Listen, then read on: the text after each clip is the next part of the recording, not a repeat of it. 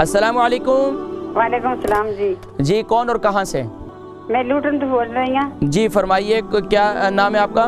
नसरीन। बहन नसरीन, क्या सवाल है आपका? मेरे पाँव में बहुत दर्द है। पाँव में दर्द है? कौन से पाँव में? सज्जे पैर में पाँव से बहुत दर्द है। कौन से हिस्से में? एड़ी में दर्द है, पंजों में दर्द है, तलवों में दर्द है? तलियां नीचे अंगलियां थी। तो क्या आपके शूज उनको देखें कि शूज कैसे हैं, आपको उनको थोड़ा सा चेंज करें ना?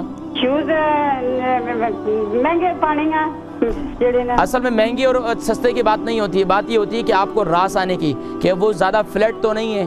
नहीं फ्लैट नहीं फ्लैट। अच्छा आपकी उम्र कितनी है? अपनी हमारी उम्र 40 के साथ। जी 40 साल। लूटन से हमारी बहन नसरीन थी, उनके पाँव में काफ़ी दर्द रहता है।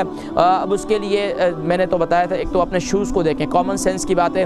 पाँव में दर्द हो रहा है, दूसरी वजह इन्होंने बताई कि इनका वज़न ज़्यादा है। जब वज़न ज़्यादा है तो जाहिर बात है पूरी बॉडी का वेट आपके पाँव पर होता है। अब उसके लिए आप ऐसे शूज़ जिनके वज़न ज़्यादा है और वो शूज़ इस्तेमाल करते हैं, उसमें पाँव में काफ़ी दर्द रहता है, उसके लिए बेहतर ये है कि ऐसे शूज़ इस्तेमाल करें जिसमें पाँव आगे की तरफ नहीं, पाँव पंजे की तरफ जो है आपका ज़्यादा जोर पड़े, एड़ी की तरफ ना पड़े। अगर एड़ी की तरफ ज़्यादा जोर पड़ेगा तो आपके पाँव में हमेशा दर्द रहेगा और यहाँ तक कि आपके घुटनों पर भी और कमर में भी तकलीफ शुरू हो जाएगी।